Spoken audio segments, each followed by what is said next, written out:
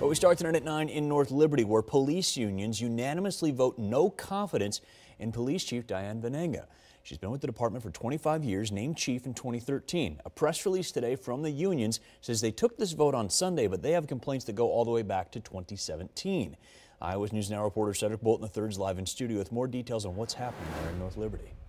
Yeah, Mitch, both unions listing more than a dozen grievances for the vote against Venenga, including skipping mandatory training to save on overtime, not being able to hire or retain staff, bad communication, playing favorites, and passing around blame for mistakes.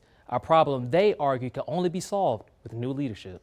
They have like 4 people right now that are looking at changing employers, going to a different city to be police officers. In November 2017, Chief Venenga vowed to bring positive changes after a survey outlined department members' grievances. Now, more than 6 years later, North Liberty Sergeants Association rep Sam Christensen says not much has changed, highlighting one officer trying to call out for the day was told to come in because he had a wife at home who could take care of his sick child.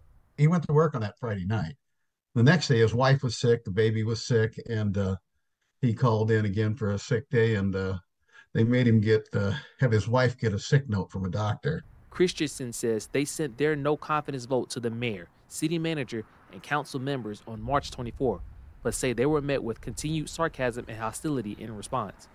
City officials claim the document the unions provided offers no explanation, and before the 24th, no leadership concerns have been brought to the attention of Chief Venenga, the city administrator, or the mayor. Now, the city is conducting an internal review to look into the claims, and both the mayor and city administrators say they're still confident in Chief Venenga's leadership. But union leaders say they either want the police chief to resign or the city to fire her. The officers and the sergeants want the citizens to know that they don't want to abandon them. They want to stay there. They just need somebody else to lead the department. They love the city. They want new leadership. We do have the full list of grievances on our website right now, and you can check it out on iowasnewsnow.com. In studio, Cedric Bolton III reporting.